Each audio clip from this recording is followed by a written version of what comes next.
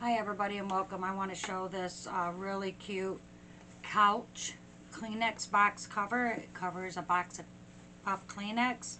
I'm going to put some lace on here, but I hadn't got to the store and bought them.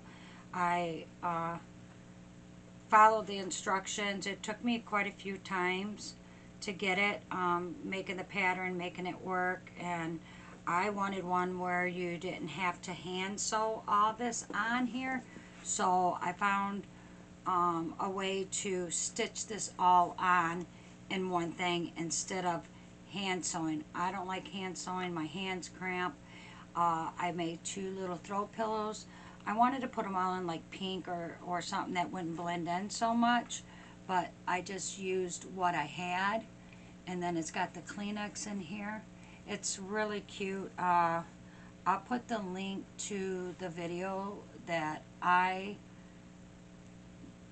followed the pattern. I had to adjust a few times, and because some of these Kleenex boxes you gotta watch are either longer or wider, and so you gotta adjust for that, and you would have to add your fabric more. Like actually I probably this was my first one, could have added about 3 more inches so that this would have covered more, and that's what I'll do. This is my sample for the first one that I made. I think it came out pretty good, but even if I put some lace on here, it'll end up looking really super nice.